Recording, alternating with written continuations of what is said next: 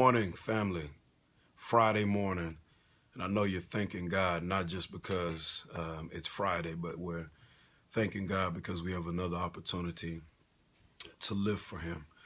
We have been focusing on and doing our devotionals from the thought that we are disciples with a mission. And all week we've been housing our study from two primary points. Number one, that we are made with intention and purpose, and that we live with intensity. That's our passion, and we're doing that because we want to be followers of Christ that live and move just like He did. He was sent into this world, and He was sent to accomplish a mission. And in like fashion, we've been focusing on how we ought to live with that reality that we're under the lordship of Jesus Christ, and that there's a certain expectation He has for us, and we need to rise to the occasion and accept responsibility over that. And in fact, that's the reason why God formed us. That's the reason why He fashioned us and fitted us into this world to accomplish what He wants us to accomplish. And we don't have a lot of time to get it done. We have a short window on this world, in this world, to do and live for God like He wants us to live for Him. What I want to do today is I want to kind of capsule everything together, summarize it, and leave you with four primary things to chew on and recalibrate your thinking, to challenge you on, and to live for with Him. First and foremost, I really want you to go back and take a look at all of those passages that we've looked at throughout the week. If you need to go and check the recording, you can do that. And spend some time meditating on those. Spend some time allowing your heart to resonate through those texts. And one text in particular, Acts chapter 20 and verse number 24. And if you have the New Living Translation, look at it in there. I just believe that rendering of the passage really does a great job sharing the intensity. And in that text, Luke records Paul saying that his life really means nothing unless he uses it to accomplish the mission that God put him here for, to share the good news of Jesus Christ to the entire world. And that statement grabs a hold of every believer, every disciple who wants to live for God, that we miss the whole point of living. We miss the whole point of existing if our lives aren't aimed at living for the Creator and living for our God. Everything He's gifted you with and everything that we have ought to be towards that end. So think today like it's the fourth quarter. Think today like the clock is out, and we're gonna frame this as our Friday fourth quarter focus. All right, and we're doing that based on the week. One last thing too, if you want a recording of the sermon, if you want the whole thing, email me and I will send you a link, a Dropbox link. So you're gonna get Dropbox, and you'll have the entire thing, the entire audio for you. My email address is preachlikeapollos@gmail.com. All right. In bringing all of this together, the first thing that we have to hold on to is you got to remember, first and foremost, you have to remember, I have to remember that I'm on assignment. We've got to maintain a mission mentality.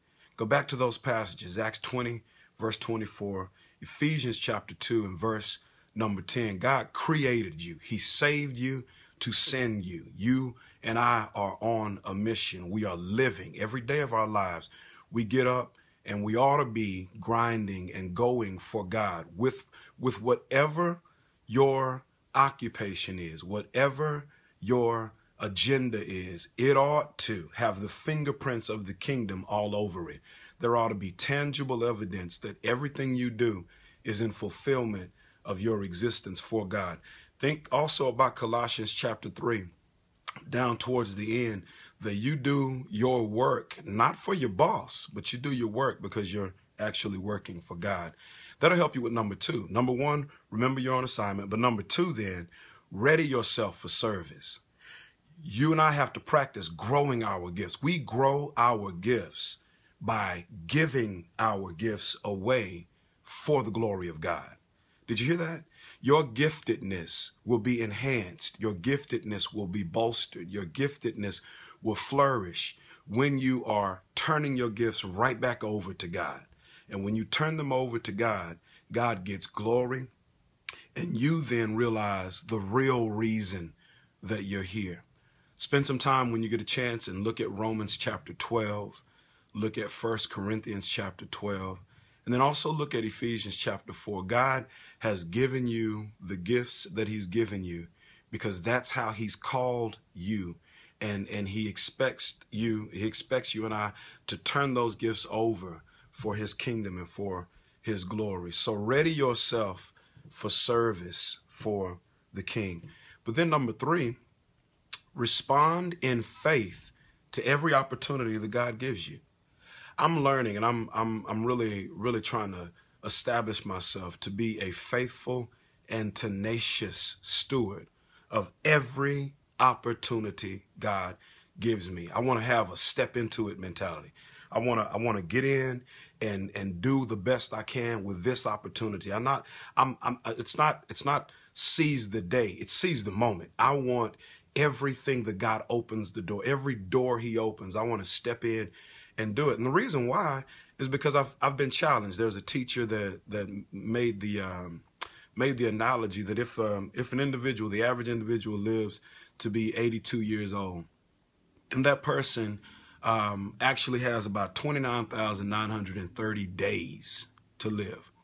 And if you think about it, wherever you are in your age bracket, if you're 50 years old, then you have used up 18,250 of your days, which means that you have 11,680 days left. Now, if you're not tracking with me, you started out with 29,000, you got 11,000 left. You don't have a lot of time. That's if you're 50 years old. But then drop it down to about 35. If you're 35, you've used up 12,775 of your days out of the 29,000, which means you only got about 17,000 plus left. You don't have a lot of days. The clock is ticking. Can't you hear it? Every day you ought to have a fourth quarter kind of mentality. You don't have forever on this side. You don't have forever on this earth. Why in the world would you waste time? Why would you not seize every opportunity? Why lay around, sit around, and do nothing with your time? Why purpose to do nothing? No, there's a difference between rest and frivolousness. There's a difference between making sure that you have the energy to do what you're actually living for. Let's not be wasteful. Be a tenacious steward. I want to respond in faith to every opportunity. And I want to do it as I reflect on, number 4, reflect on the power of God to use me like he's used so many people before. Here's the thing about God. God wants to use you, and God can use you. But your faithful obedience, your faithfulness and your obedience to act on what God has put in front of you will determine whether or not he will use you. Did you catch that? It's not that he doesn't want to, and it's not that he can't. He's waiting on you to faithfully step into an obedient activity so that he will use you. And when you do, you kind of have a thought process that says, I got one shot. I got one shot to do this for God. There's a street poet that says you got one shot to rock. You know who that is. But we got one shot to live for God. You got one shot. Like Philip, he had one opportunity to run up on a chariot and speak and share the good news with an Ethiopian eunuch. Like Elisha, he had one opportunity to be faithful and live and listen to Elijah, where he waited to receive the mantle. Like Jesus with Zacchaeus, one opportunity to call him out of that tree. Peter, one opportunity on Pentecost, or earlier rather, Peter, one opportunity to walk on water. There's so many occasions just like that in Scripture. You got one opportunity to shine for God. The book of Proverbs in the Good News Translation says in verse number 4, the A clause of that verse, everything the Lord has made has its destiny. You do too. God has a destiny for you, and he really wants you to step into it. And the question is going to be, very frankly, whether or not you're going to live on that mentality that you have a mission as a follower of Christ. You have a mission that God wants you to accomplish. It's Friday. You got to have a fourth quarter kind of focus. You're living for God. I thank God for today.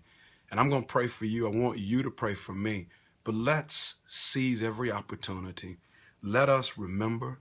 Let's be ready. Let's respond and let's reflect. Do that today. Get God glory.